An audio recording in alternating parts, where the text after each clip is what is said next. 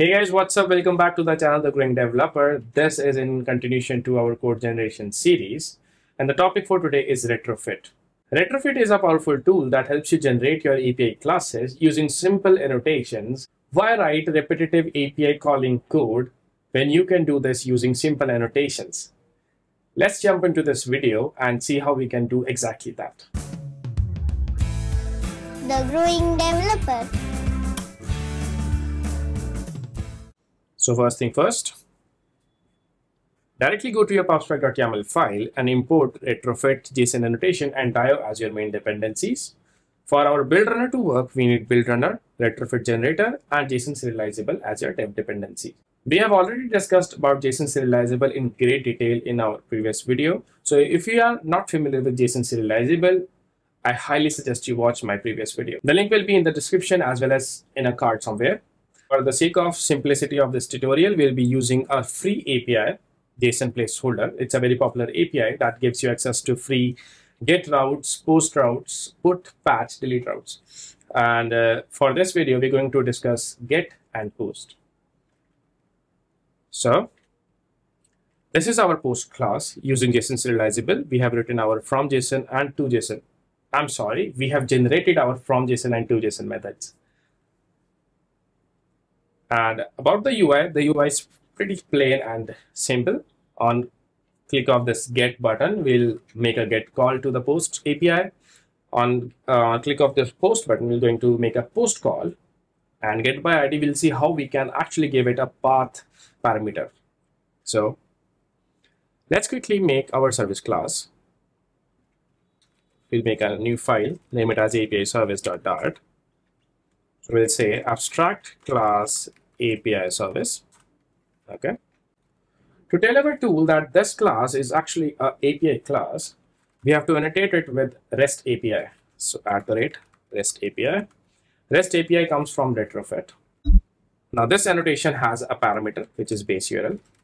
So we are going to go to our JSON placeholder API and simply paste our base URL, which will be this. All right. Next thing, let's create our constructor. So factory, we'll make a factory constructor, API service. Now the first parameter that this class takes, this constructor would take, is our DO instance. Now retrofit is built on DO only. So we are going to use DO here. DO. And then as an optional parameter, we're going to pass a base URL. Just name the instance. All right. Now you can ignore this error. The error will go away once we'll generate our code. You know what? Let's generate the code so that we are free from this error right away. So similar to our JSON serializable package, this also stores all our generated code inside a .g file. So we'll say a part directive. This will be API service .g.dart. And let's now run our build runner command.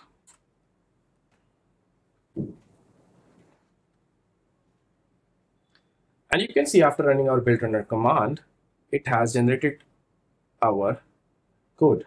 Now this is still in a very early phases and we haven't even written our first API call. So let's do that right away. So we'll first write our method, which will be, let's say, get posts. Now this post is going to return as a list of posts. So it will be list of posts, right? Now, since API calls are asynchronous, we have to also wrap it with a future.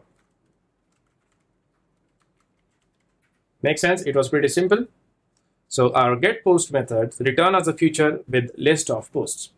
Okay. Now we're going to use some annotations that will tell this class that what method to call and what URL to call. So @get. Now this means that this will be a get call, and inside the path we're going to give it as posts. So /posts will give us a list of posts. Okay. Now I guess that is pretty much it. Let's regenerate our code using the build runner command.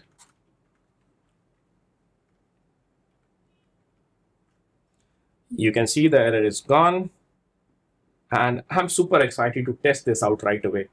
So let's just test this out. So what we're going to do is we'll say late API service,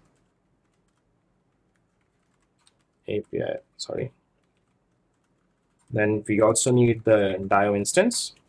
Inside our init state method, we're going to say dio equals to dio, it's again your wish, and API service is going to take this dio instance.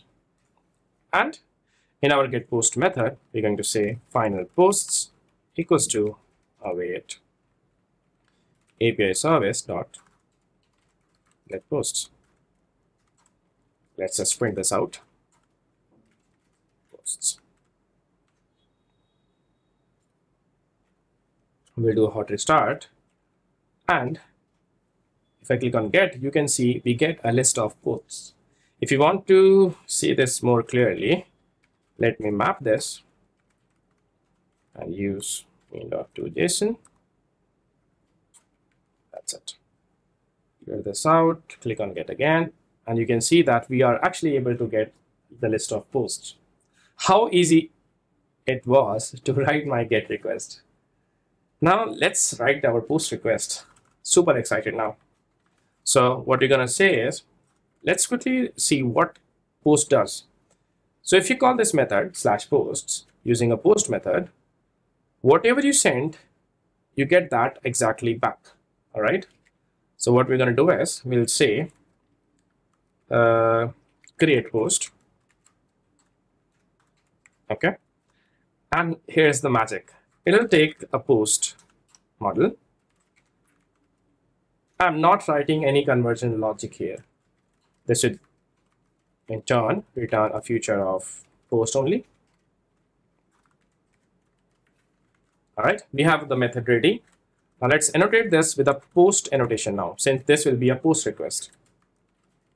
Post, the path will be /post. As you can see here, for post request, the path is /post. All right. Now it doesn't know that this is a body. Okay. We need to send this post as a body, so we'll annotate this variable as a body now.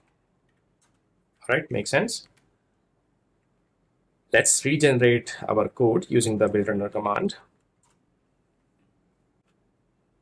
So you can see we have our method already written. We'll go to our retrofit demo, and in the submit post, we're going to create a new post. We'll say post equals to, right? Let me import it. And this takes user ID. Let's say 2, body as blah, ID as 0, title as title. And now what we're going to do is we're going to say final post, or rather let's rename it as created post equals to await API service dot create post. Give it this post, and after that simply print this .to JSON. All right. So yeah, let's do a hot restart. Click on post, and that's it. As you can see that whatever we sent is returned back as suggested by this. The source will not really be updated to the server, but it will be faked as if. So whatever you send, you get it back. So whatever we sent, we got it back. That means we were able to successfully make our post request. And this seriously amazes me. This still amazes me that we have only written 2 lines of code, one for annotations and one for the method, and that's it. Now let's get to a tricky one, which is getting a resource by ID. So you can say /post / the ID. If we give it the ID, we get that particular post. All right. So how do we write that? So it's the same thing. It is going to, let's first create our method though. future, this will give me a single post only. Get post by ID. All right. Now we're going to pass a string ID here, and that's it. So similar to the posts call, this is also a get request. So we'll annotate this with a get. The path is same, posts. And this time, this ID is actually a part of path. So rather than just post, we're going to say slash, and every path variable has to be inside curly braces. So this ID. Now this is whatever is the variable name. Now this has to match the variable name, has to come here. And to tell our tool that this ID is indeed our path variable, we're going to annotate this with a path. That means that in the URL, instead of this ID, pass the actual ID first. Pass the actual, copy the actual ID that is passed. Right, so let's regenerate our code using the build-runner command. Sometimes this feels like magic. And okay, get post by ID. So we'll say simply, it's the same thing now. Getting a post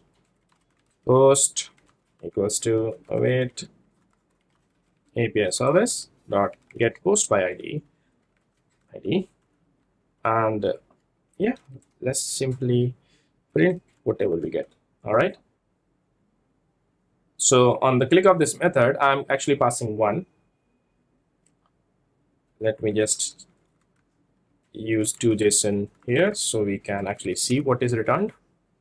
Restart the application and click on get by ID. And now you can see that I got the post with ID 1. All right, let's try this. Posts. This gives me a list of all the posts. All right, and this time I'm going to give it an ID 6, and we should get this.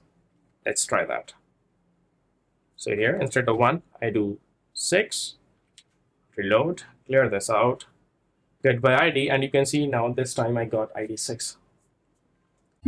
So that is pretty much it. In just 3 lines of code, we were able to write our own API class. How cool is that? Now, this was a very basic tutorial, and we have a lot more advanced features and annotations for retrofit. Probably I will cover that in our coming videos. But if you are someone who just want to start off with retrofit, this video is going to serve you well. So that's pretty much it for this video. Hope you like this video. Hope you learned something from this video. And please subscribe to this channel and press the bell icon so that you are notified every time there is a new video and you can upskill yourself. So that will